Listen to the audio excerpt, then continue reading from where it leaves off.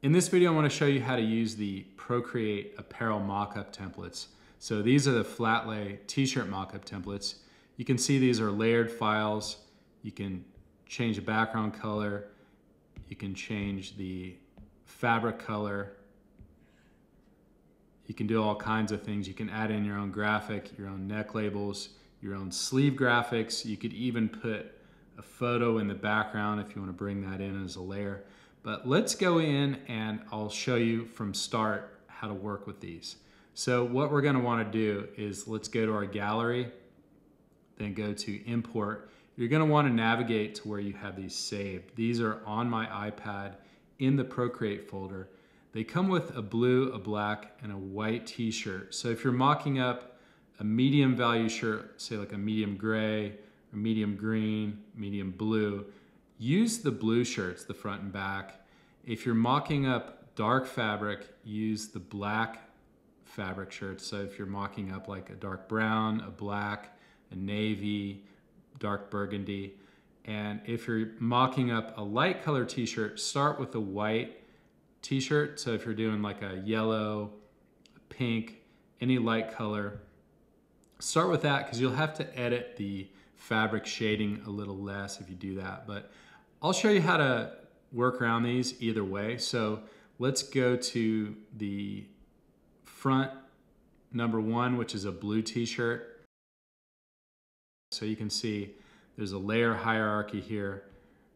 You have the shading layer, which applies the shading contrast to the fabric. There's a sleeve graphic, and that's also masked out. So you can see it goes off the edge here.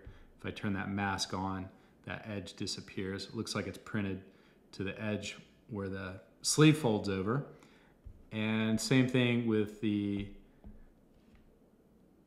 neck label here. You can see it's cropped out inside that neck label area on the inside of the shirt. There's also a heather fabric texture layer, which you can turn on or off. You can also increase or decrease the opacity if you want more or less of an effect. We'll keep that off. There's your fabric color. So if you want to change that, just go and highlight that layer, and then you can drop a color onto it. And there's your background. So you can change your background to any color. There's also a drop shadow, which you can see here. So you can turn that on or off. You can also turn down the opacity if you want it a little bit less.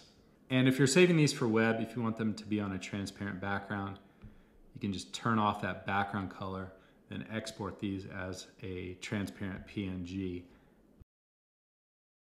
So let's add in our graphic. You can add in a file. You can add in, say, like a PNG file, transparent PNG. So if you've made a graphic in Procreate or Photoshop or Illustrator, you can export that as a transparent PNG, upload it to your iPad into your camera roll, and then you can just add that as a photo. So we go to add and then insert a photo, and then I'm gonna add in this leopard graphic. Now it's got some texture applied, so you see that texture coming through the graphic there. These are from the Thrift Mart vintage t-shirt textures. The other thing you're going to want to do is make sure your graphic is just above or below the example graphic. That way it's not on top of that shading layer, or it's not behind your fabric color, because then your graphic will just disappear. So make sure it's just above or below that example graphic. We're going to turn that example graphic off, and then let's scale down this graphic and get the placement just right. So let's change this fabric color. I think a blue would look great.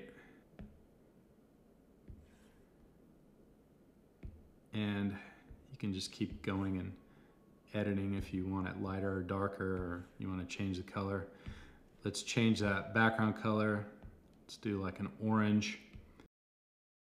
The other thing you're going to want to do, let's say you had an off placement graphic like this this graphic was off the side of the shirt, or you have a little sleeve graphic like that, you want that to go off the shirt. So we've got to crop that in with the layer mask. Same thing goes for the neck label. So let's put in a graphic into the sleeve and into the neck label. I'll show you how to crop those out. So again, what we want to do is, let's say we're doing the sleeve graphic. Let's go ahead and highlight that and then go add, insert a photo, and let's scale this down. For your sleeve graphic, most of the time you want to turn it so it's parallel to the cuff. That way, if it's printed on the sleeve like that, it's going to look like it's wrapping around and it's printed in the right place. The other thing is, let's turn off the visibility of that existing sleeve graphic. The other thing that's important is, see this layer mask here? We also want to turn off the visibility of that so that we can go select it, and then let's go back to this sleeve graphic, and you'll notice we get a notification here. Just go ahead and cancel that, and then for your sleeve graphic, just go to mask. Now it's masked out.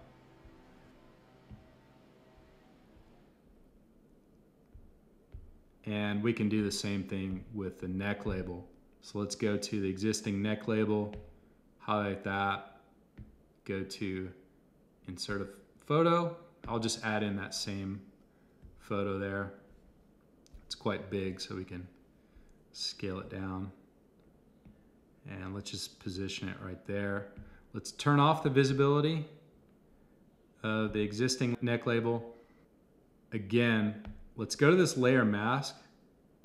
Make sure you turn off the visibility, then go to select, and then when we navigate back to that layer, just hit cancel and go to your neck label and then go to mask. Let's say you wanted more contrast in this fabric. What we can do is, let's go to this top layer here. Again, this is the shading layer. We can tap right here on our adjustments, and let's go to curves. So you can play around with these curves and you can get a lot more contrast in the shirt. You know, again, if we're doing, say, a black shirt, let me undo that. What you're gonna wanna do is either use the existing black template, or if you wanna change this fabric color, you're gonna wanna do a dark gray, not a black, not a full black, because then your shadows would disappear. So let's do a gray about there. Drag that in, and you see how it would be nice. It kind of just looks like a really dark gray shirt. So what we need to do, instead of adding dark fabric color to this layer, what we need to do is go to our shading layer and increase that contrast like I was just talking about. So go to your curves and then pull this down, and you can really ramp up that contrast. So now it's starting to look like a black shirt. And the other thing you can do is, if you find that this darkens your graphic too much, so your printed graphic, let's go back.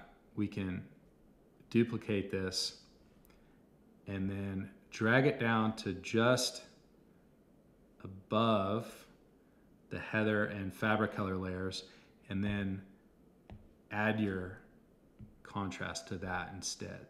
So we'll go back to our curves, and then we can really ramp up that shading there. And again, let's say we wanted to turn this to a white shirt. Let's undo that. Turn off that because we don't need it. Let's just go to a white. And that looks pretty good, because if you were to go here and add contrast, it's going to be too dark. So you could even actually go the opposite way and lighten it just a little bit. I was going to show you the liquefy filter. So what liquefy does, it'll warp your graphic to match the ripples in the shirt fabric. But this is a manual adjustment. So it's essentially a brush, and you don't want the brush to be too big. Scale it down and see if you can kind of warp it a little bit. And that'll help it kind of look a little more like it's printed on this rippled fabric. But this is just an optional thing. These are flat lay templates that don't have a lot of bend or ripple to them, so you can just leave your graphic in there without the liquefy filter. But I think that's looking pretty good, and thanks for watching.